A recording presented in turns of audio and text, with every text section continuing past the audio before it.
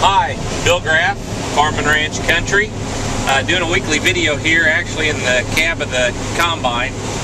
We've had a pretty busy week drying corn and baling corn stalks for the cows, and we actually had a couple little sprinkles. Had a half-inch rain. That's one of the bigger rains we've had in 3 months.